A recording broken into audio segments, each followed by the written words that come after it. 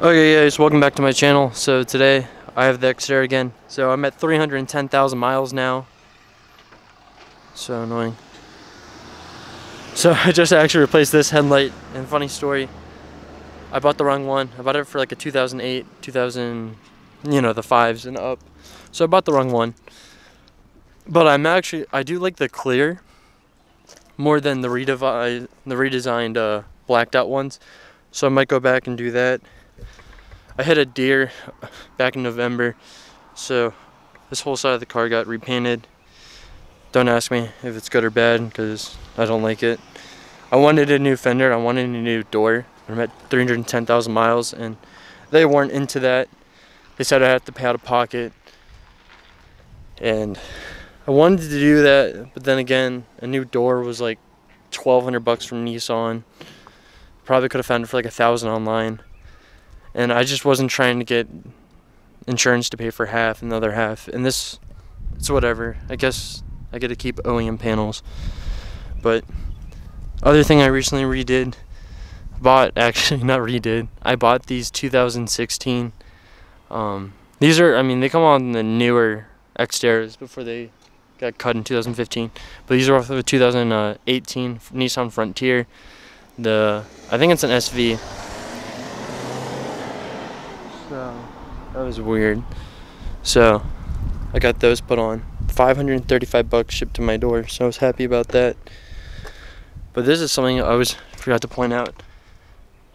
So if you see that right there, so I'm pretty sure it's a spot weld because I've ground this down once or twice, and this needs to be fixed. I need to cut this out, redo it, neutralize the rust.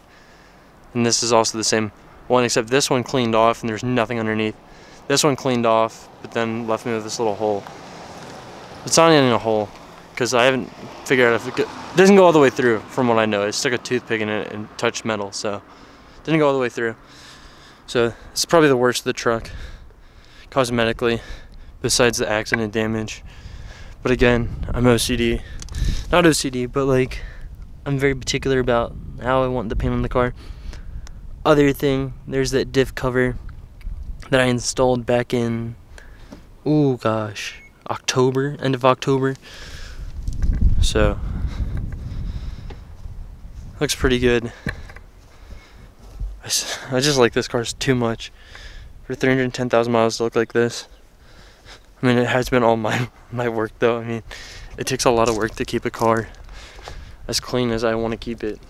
It's not easy. Look at Obsessed Garage, Matt Mormon, and Ammo NYC, and how they do it. So this is the inside. I'm trying to get... let me just sit inside now. So I just cleaned some of this off. We got a towel on the ground. That's how you know you're a little crazy. So right here is probably the worst of the interior, the seat. Obviously it's completely gone, 310,000 miles. Of a man who's over 250 pounds will do its toll. Thanks, Dad. But I did buy a new seat. Never installed it, but bought it about 2 years ago. So that's my fault. Other thing you might notice, I swapped out the radio again. This time, instead of being from a Nissan Murano, I went for a Nissan Sentra. I wanted a Nissan Frontier radio, and they have a couple differences. Like some of these buttons are over here, some are over there. This isn't the apps one, that's like the 15 and up, or 14 and up. Anyways, it's newer than this one. This one's from 2012 Nissan Sentra, which is funny because this is the 2012 Xterra. It didn't have a touchscreen. It wasn't really an option then. But it's funny, the same wiring harness. There's one feature I did lose. This stuff doesn't light up because there's two cables that go into the back of this radio. There's two, and you only have one in this Xterra. So that controls some stuff. It doesn't affect any of the options on the radio, it just affects the lighting. I'm sure there's other things that the Sentra has that wiring harness goes into. I'm just not 100% sure. So, here's the back. Found my phone I've been looking for. Looks pretty good. I think it looks pretty good for 310,000 miles. Especially the outside. Inside, there's not much you can really do to protect it. except buy seat covers like I did for the Frontier that we got last year in June or May. But those seat covers cost from like, I forget who even made them, but they cost like $250, $300. So they're kind of expensive. But here's the thing though, they cover the seat entirely, and to me, you're going to avoid that rip. The one thing you might lose still is the foam. But here's the thing though, if you have the seat is still in really good condition, like the outside of it, and you can just replace the foam, even if you don't know how to replace the foam, you can take it to someone, and the fact that you still have the material actually still there, then you're in good shape. I wonder if you guys can hear that music. Dude, some people roll around with their music blasting the windows down. It's confusing. But I do that on the highway, but like, I don't want to do it in public. So, and if you can tell, so I got this out of a 2014 Nissan Frontier. This is also the same faceplate as the 14 and 15 Xterras, except I found this one for like $60. So I'm gonna take it. That's a win in my eyes. Also, I got this steering wheel. It's off of they said it fits a Frontier, and it fits the Pathfinder. Only issue I had, oh, it's on this side. So it has the Bluetooth buttons and all that. Slight issue, it doesn't fit because I don't have the Bluetooth module box that would be underneath this seat in like a Frontier or the Pathfinders, or even I guess some of the newer Xterras might have them too. If you know if the newer Xterras have that, if you just comment that down below if you have a Bluetooth module underneath your seat, that'd be awesome, because I would love to know that. Other thing I don't have, and I want to try to integrate camera, a stock camera, and a stock microphone, like my dad has in his 2018 Frontier Pro 4X. It has the microphone, and there's something else up here, but I want to get that too, so that I can answer calls and talk through Bluetooth, because you know that's what a car should have at this point in 2019. So I want to do that. Also, like I just said, I want a stock camera, because I want a backup camera, because what car nowadays doesn't have a backup camera? So that's been kind of a bummer. And since my last update video, I've had a couple of slight issues.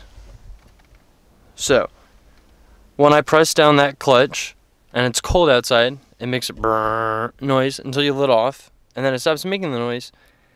But I've had that problem since 200,000 miles, so something I really haven't mentioned before, but I just want to know, is that the throw-up bearing? Because I did have this whole clutch, flywheel, pressure plate, pilot bushing, throw-up bearing, all that was all replaced last year. And after the guy fixed it, family friend, paid this guy a lot of good money, and that didn't fix the issue. So I'm starting to think that it might be the input shaft on the transmission, which I'm kind of worried about, because that means I have to drop the transmission. Not too worried, because a newer transmission, not new, but newer, because, you know, at 310, pretty much anything is newer than that. You can find them for a decent price. I've seen some, $600 US dollars, and to me, this thing's only worth no, dude, I took this to CarMax. They said it was worth $1,200. Jokes on me. I have way more into that in parts now, but that's because I like this truck. So, $600. Yeah, it's gonna hurt, but if that fixes that noise, then I'm down 100% to do that, and that'd be a fun video dropping the transmission. I feel like it wouldn't be that bad, but on jack stands, it might be a slight issue. But then again, I don't really think so. Because, I mean, I've done engine mounts, the exhaust manifolds. I've done all that stuff without having to need a lift. So, I should be able to do that. The drive shaft, like right here when I'm driving, it's got to be the U-joint on the front drive shaft, or it's the U-joint on the front propeller shaft going into the front diff. One of the two of them, or both of them, are making the dreaded clink, clink, clink, clink noise until you're up to 20 miles an hour, and then it stops. So that gets really annoying. So that needs to be fixed. Well, I need to fix it. The diff is leaking from the pinion seal, and it's leaking from the axle shaft on the driver's side again. And if you know anything about these Xterras, Frontiers, Titans, they always leak because to be specific, the manual transmission has the M226 Dana 44 variant axle, and it just seems that Nissan just can't make it properly, and it always seems to leak. I've replaced the shafts both times, but this time I'm looking just to rebuild them. I'm going to buy a shop press for like 120 bucks at Harbor Freight, and I'm going to go at it myself and see what happens. I do have a spare axle shaft from the first one. Second one? No, the second one. I'm an idiot. I think I threw one of the shafts out, which I shouldn't have done. Because unless they're bent, you can reuse them. But Nissan wants to sell you a whole shaft for $500. And I did that twice because I thought that was the proper way of doing it. It might be. But if they're going to leak as often as these do, after 70,000 miles, 60,000 miles, we got 60 and 70 out of the two before they started leaking. Because I had to redo one after we had a shop do it after 60,000 miles. It's just frustrating. So if I can rebuild it, it only will cost like 150 in total. The first, well, probably 170, right? Because the seal and the bearings are like 20, 30 bucks together, maybe a little bit more. At the most, 50 bucks. So if it only costs $50 to fix a shaft versus 500 just to get a new one, I'm just gonna keep doing that because I can rebuild those shafts 10 times before I'm gonna have to buy another axle shaft for the same price. So I want to do that. One question I got, if anyone knows, if I do the pinion gear, do I have to can I just take off the pinion gear if I measure the depth? I know they're the lash and everything. I know I have to measure all that. But is there a way, can I just do that? I want to know if I can do that safely and replace the seal and put it back, because I just want to replace the seals first before I think that the diff needs to be rebuilt or anything like that, because it probably does need to be rebuilt at this point. 310,000 miles will kind of do it to a car. Also, I think I might have been ran low on oil a couple times because my dad drove like 100,000 miles with a leaking axle shaft, and I have proof from the dealership when they sold him like $4,000 worth of work, and he came home and told me dealerships are rip-offs. I mean, it's kind of true, but like some of the stuff they actually wrote down was legit issues, and he just didn't fix it. But don't worry, I ended up fixing it, so joke's on him. He had to pay for it anyways.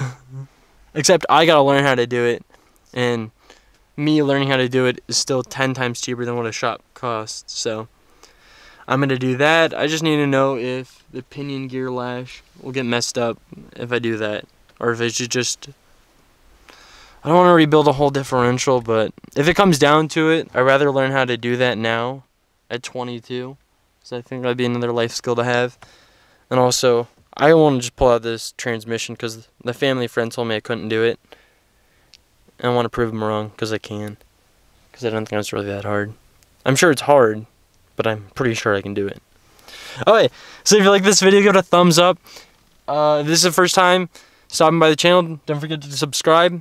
Thanks for watching, and if you know any of those questions I had down below, please leave me a comment. Thanks for watching. Have a great day. Bye.